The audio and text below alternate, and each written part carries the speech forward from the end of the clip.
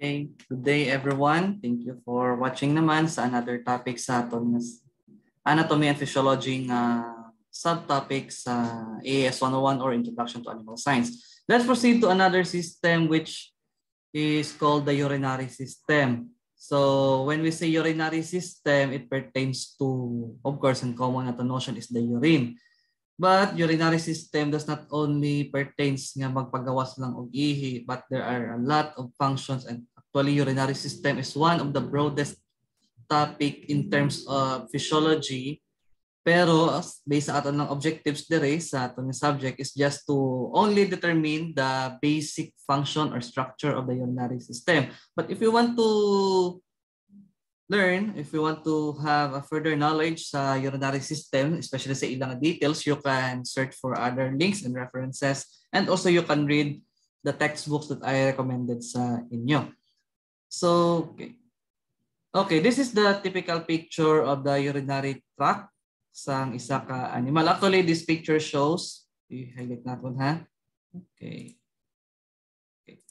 This picture shows the typical sketch of a urinary system, and based sa iyang orientation, sort of the siya sa human orientation sa urinary system. But in the picture on this side, you can see amo gini siya ang actual presentation sa urinary system sang isa ka animal.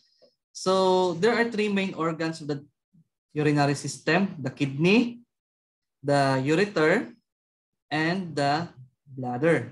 So, isa-isahon nato ng ilang function later, pero kita nyo mga subparts is the dorsal aorta and the vena cava. So, take note that the urinary system, especially the main organ, the kidney, is directly attached or may main bridge lang siya between sa mga main blood vessels sang lawas ng animal. So, the kidney, adto dire sa ureter, and then bladder, and the urethra. So kung sa diri nga side, this is the kidney, ureter, bladder, and the urethra. So anong ilang nga mga function? Kita naman natin ilang structure. Okay, importance to danay. Urinary system is responsible for the excretion of many waste products of the body. So it is an important factor in the maintenance of homeostasis, yes, and relatively constant condition of the internal environment of the body, and separation of large quantities of plasma and small molecules through the glomerulus. So take note that urinary system kung sa aton pa siya ni ang serve as salaan sa mga toxic waste and any metabolic waste na ara sa aton lawas, especially ang travel sa circulation.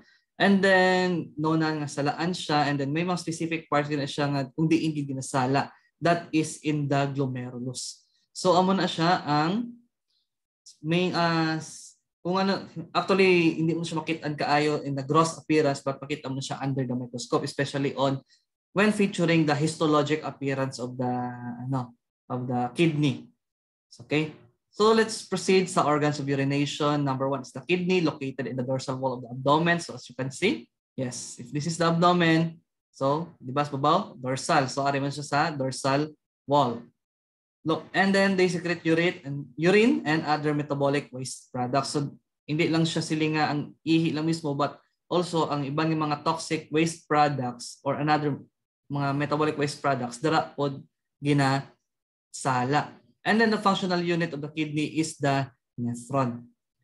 Next, kung masala na dira sa kidney ang mga toxic waste products, and then na-filter na ang mga metabolic water and then metabolic plasma, so makadto na siya sa ureter.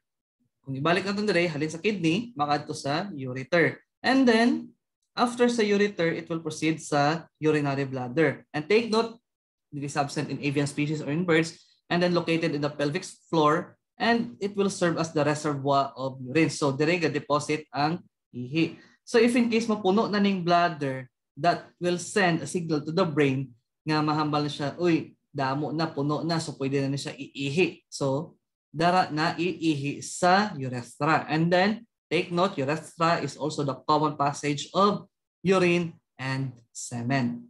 Okay.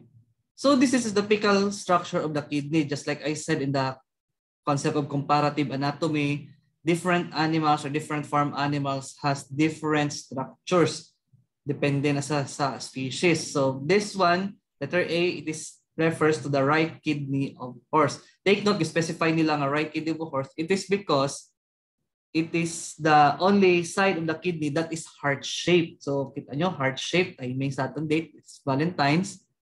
So heart-shaped kidney is located in the right side of the horse. And then sa ox, you can observe the kidney is lobulated.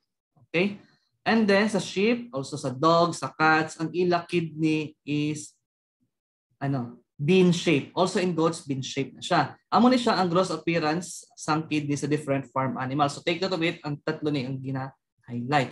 And then once you will slice it, okay. So amo ni siya ang makita natin sa kidney. It is divided into renal cortex and then renal medulla.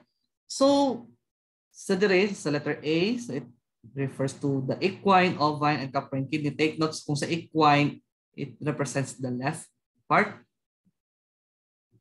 Or pwede po sa right part kay yes. Muna siya.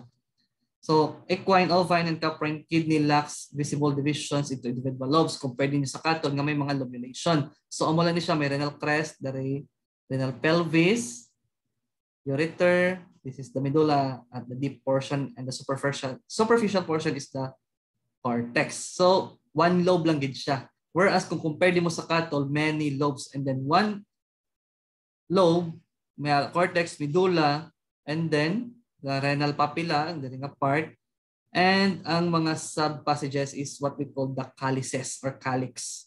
So take note, renal calyx is present in cattle. Compared mo sa dere, walay renal calyx, but renal pelvis lang. And then sa porcine kidney, bean-shaped, almost bean-shaped ang shapes ng kidney sang pig, pero may lobulations. So, amo na sa ang kinalain pagid sang kidney sang baboy. So, amo na siya ang i-take note naton, even though nga almost bean-shaped siya, may lobulations siya. So, if in case may lobulation, may calyx. If wala calyx, ano man, of course, ang ma-highlight is ang renal pelvis. So, amo na siya. But it doesn't mean nga kung wala renal calyx, renal pelvis lang. Take note, may ara man nga times, may ara gid na sa structure sa isa ka animal kidney nga present both si calyx and si pelvis. So, amo na siya. Okay. Principal nitrogenous component of the urine. So, for mammals, it is urea. Birds, uric acid, and for the fish, it is ammonia. So, ano na siyang ginamindira? Arang main nitrogenous component kung anong ginapagwa nga chemical or main chemical nga ginapagwa sa ihi sa animal. So, ano sa tao, urea, uric acid, sa fish is ammonia. And then, kabantay mo nga ang kabag mo, ngihi bang birds? Actually, yes, pero hindi lang kayo halata kay ang colors ang or ang makita mo sa poop or sa ite sang birds, ang gaputi na that represents actually the urine. So uric acid man siya. So sort of solid siya and then puti. Amo yung typical nga appearance ng uric acid. That is why kung makita kag nagibang ang manok, yan ay puti nga portion, that is actually ang iyang ihi. So that's it. Thank you for watching. Hopefully nga may na-learn ka mo. If you have questions, you can PM me and then that's it. Thank you.